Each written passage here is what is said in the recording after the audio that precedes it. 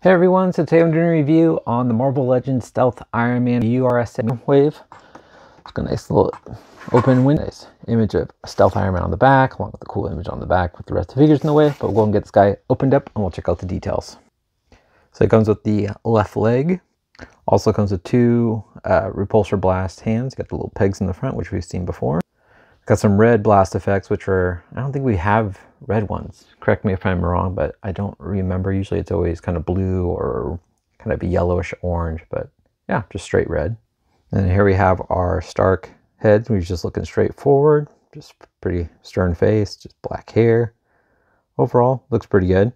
I will compare it to the last Stark head, but Stark flesh head. Anyway, we'll move on to Stealth Iron Man.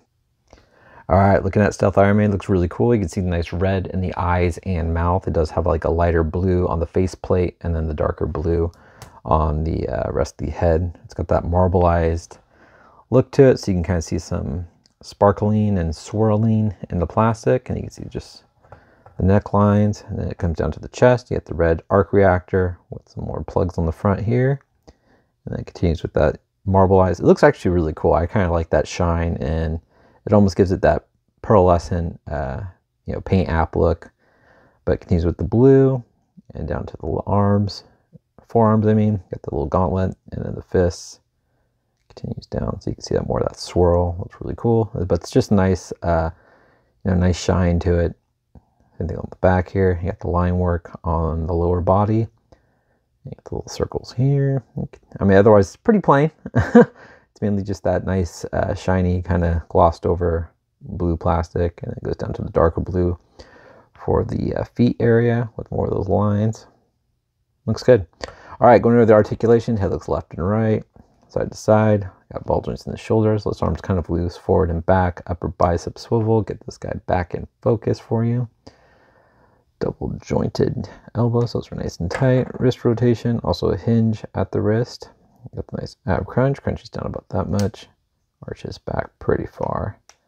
Waist swivel, kicks up about that high, spreads about that much. These do move out of the way. Upper thigh swivel, double jointed knees. No boot, yep, there we go. Boot rotation, just really tight for me. Ankles move down, move up, and you guys have nice ankle rockers and pegals bottom of the feet. So I'll show you guys how tall Stealth Iron Man is. Really quick, here he is with the blast effect with the alternate hand.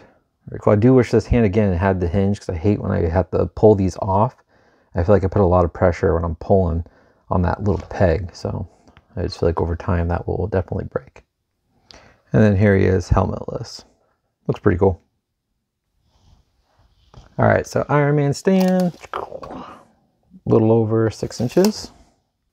Here he is next to the awesome Series 1 variant from Toy Biz. And then here he is as the stealth variant from the Terrax wave, I believe. And now the 2-pack Toys R Us exclusive variant. See, the common key here is all the other past stealth Iron Mans have always been variants for the 6 inch, it seems like. But anyway, overall, I think it's a really nice figure. Definitely looks cool with the rest of them. They all kind of stand out in their different ways. But it's a really nice figure. Yeah, I don't really have too many complaints about it. I know it's just a reuse of the 80th anniversary Iron Man, but still looks really good. Anyway, let me guys know what you guys think of this figure. I still like probably Series 1 just because I feel like it's taken me forever to get them. I don't know, have a lot of attachment to that one. But anyway, let me know what you guys think in the comments, and I'll talk to you later. Take care.